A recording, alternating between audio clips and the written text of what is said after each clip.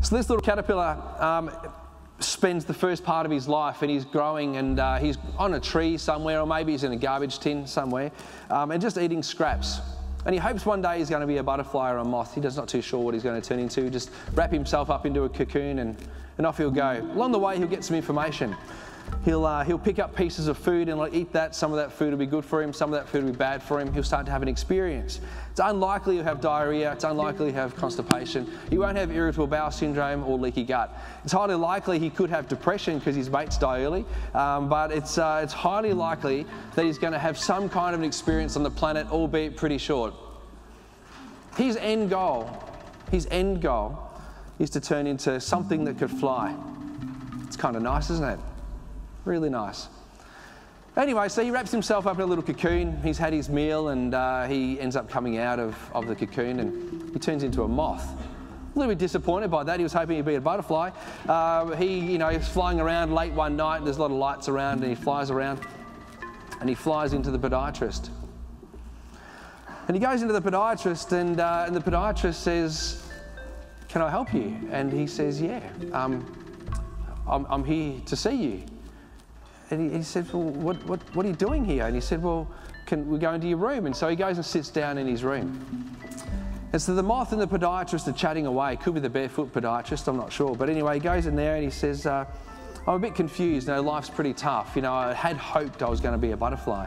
I'd read all this information. If I ate these leaves, and if I climbed this particular tree, and if I did X, Y, and Z, and I saw all this stuff, I heard that I'd become a butterfly. My mum, I understand, she got hit by a car the other day and she's dead. My best mate, he flew into a bug zapper. Life's just a bit crappy. So I've been searching for information, and that's why I'm here." And the podiatrist says, "Well, I'm a podiatrist, and I think you actually need to see a psychologist." "How come you came here to see the podiatrist?" And the moth said, "Well, the light was on."